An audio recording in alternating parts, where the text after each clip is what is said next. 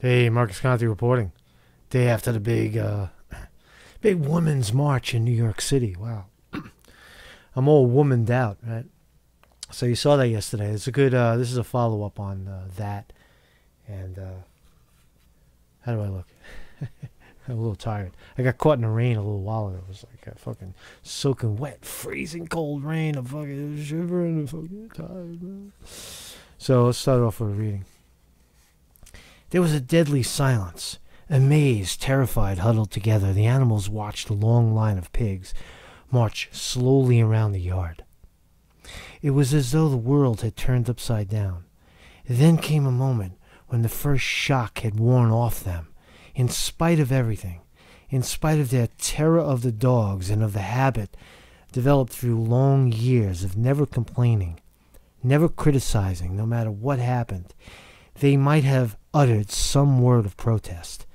But just at that moment, as though a signal, all the sheep bursted out into tremendous bleating of 4 legs good, 2 legs bad, 4 legs good, 2 legs bad.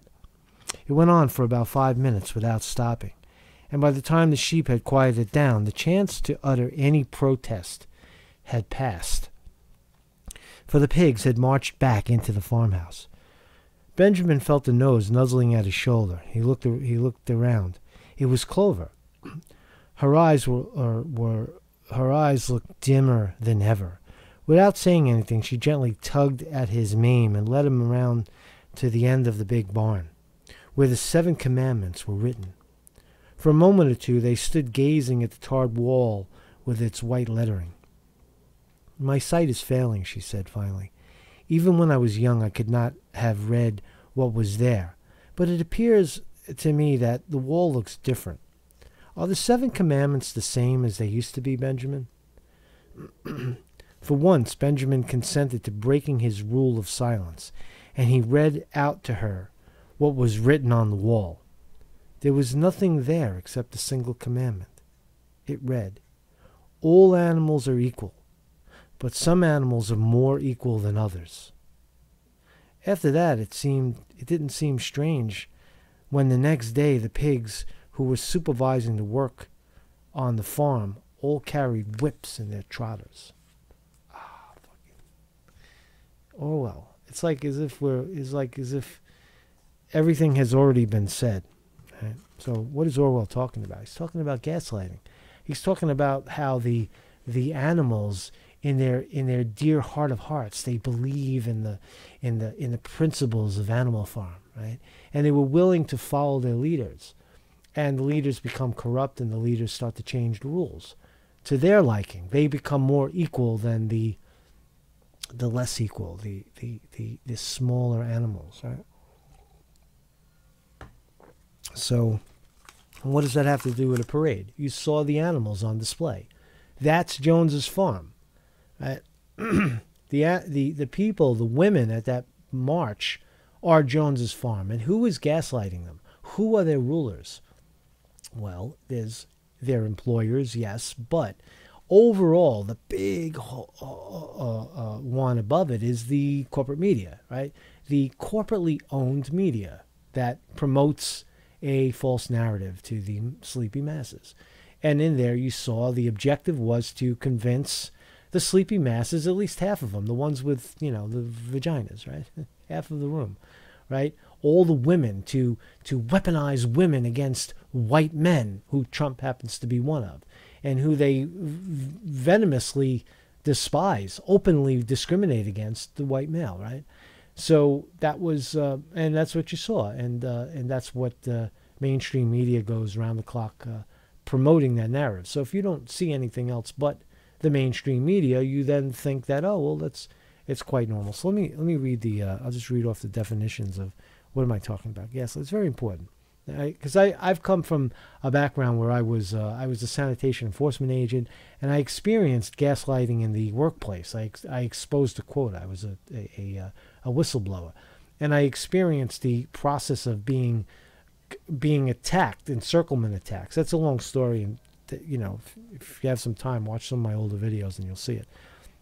But gaslighting is a form of psychological manipulation that seeks to sow seeds of doubt in a targeted individual or in members of a targeted group, making them question their own memory, perception, and sanity, using persistent denial, misdirection, contradiction, and lying in attempts to destabilize the victim and delegitimize the victim's belief. Right? It's a form of abuse. Right? It's straight up. It's straight up. You might as well be abusing them. Right? So how do they operate? Right? Here's some other stuff I'm reading from Psychology Today. They tell blatant lies. You know it's an outright lie, yet they are telling you this lie with a straight face. Right? Mainstream media. Right? Why are they so blatant? Because they're setting up precedents. Once they tell you a huge lie, you're not sure if anything they say is true. Keeping you unsteady and off kilter is the goal. 2, they deny they ever said something. They ever said something, even though you have proof. Right? Remember Hillary Clinton said it how many times? 6 times to Congress. She said she didn't. What scrub? You mean with a cloth? Scrub the emails with a cloth? Like she lied and lied and lied. Said she never transferred classified information. Right? There's so much evidence to prove that Hillary Clinton is a fucking liar. Right? But she denies it even when the evidence is on the table. But they out and out deny it. It makes you start to question your reality. Maybe they never said that thing. Right? And there was evidence in that, in just the 2 short interviews I did yesterday. There was evidence in the 2 women that I spoke to that they were in fact gaslighted. One was the example of Kamala Harris, and the other was Hillary Clinton didn't break any laws. Right? Remember those 2 women? They use what is near and dear to them as ammunition. They wear you down over time. Their actions do not match their words. They throw in positive reinforcement to confuse you. Oh, you're pretty good. You're a good guy. Yeah, come here, you're a good guy, right? They give you that one. They know confusion weakens people. They project their own bullshit on you. They try to align people against you. Right? So that's the campaign of gaslighting, right? And you saw the example, right? Remember yesterday when a woman from out of nowhere, see, I don't believe the elections even matter, but from out of nowhere, a woman brings up the idea of a candidate, a Democratic candidate, to beat Trump 2 years from now, Kamala Harris, right? Remember that? And she said, I said, well, why do you like her? And she said, blank face, well, she's a black woman. As if black and woman have now become a qualification for presidents, because I guess Obama, I don't know, right? But that's now the qualification, right? See, let's not talk about policy. Let's not talk about issues. Let's not talk about who could be better for the economy, who could lift our people out of abject poverty that we're experiencing. No, she's black and she's a woman, so that's the end all. And she went on to say, well, she's a person who gets things done. Remember? Go back and watch it. And I said, well, what has she gotten done? Right? And she says, and another blank stare. I was like, well, it's a good question. No, it's the question you asked. You suggested it, right?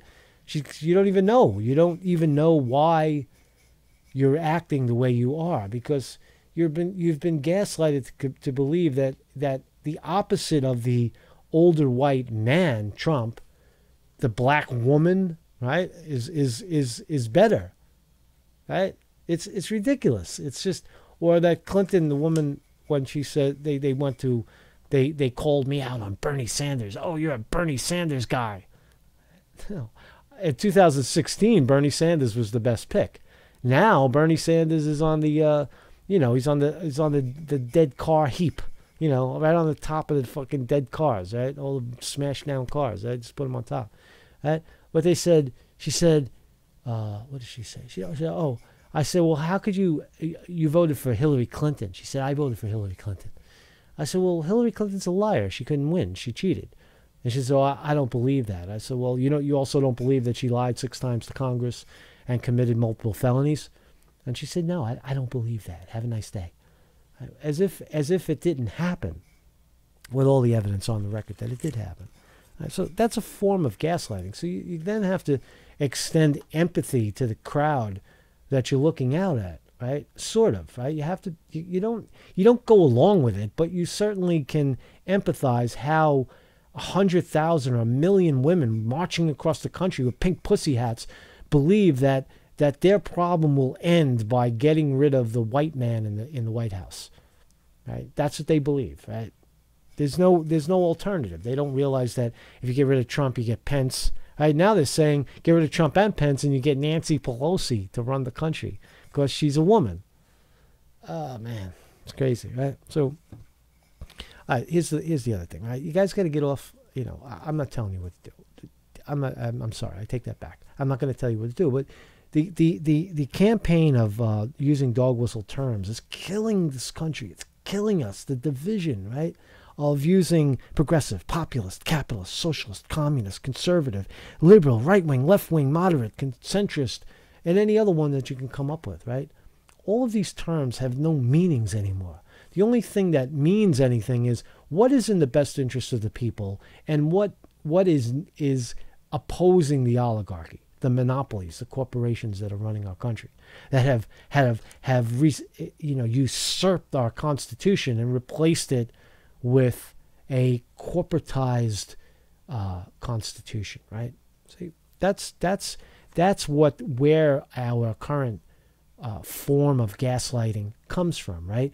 As long as the 99% of the people are fighting amongst each other and not paying attention to the 1% that's stealing all the money and treasure, then everything is okay, right? They like that, right? They don't have any. That's why corporate media doesn't have any problem starting fights between the Clintons, the Clinton hold-ons, and the Sanders progressive holdouts, fighting with the Trumps.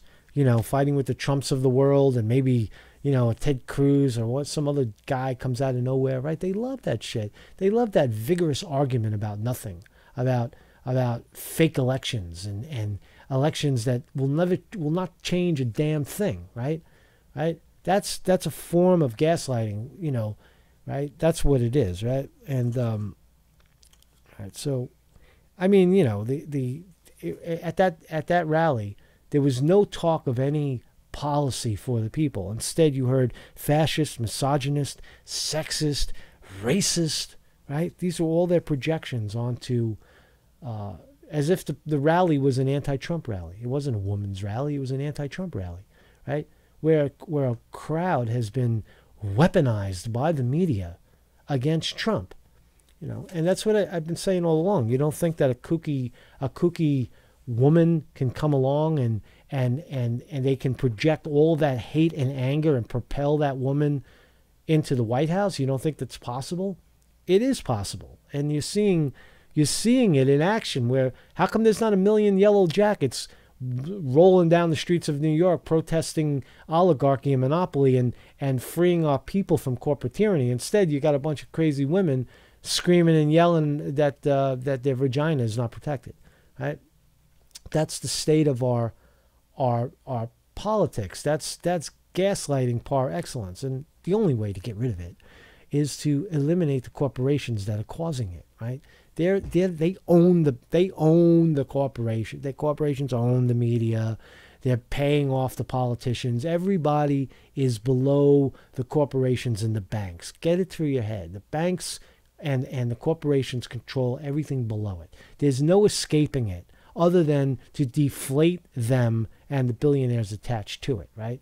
Right? That's and people have been convinced that no, because then it's not capitalism anymore. Then it's socialism or communism, right? The other, and everything stops. No, we'll wait for our elected official, the guy that we put into power to change something, anything. He can't even get a wall, right?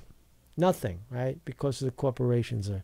They got the politicians by the balls. I think they fucking wringing them out, right? Right? Do as I tell you. Here's $30 million. Shut up and do as we tell you to do, right? Get the money out of politics, right? That's the number one strategy. Nothing changes until you get the money out of politics, right?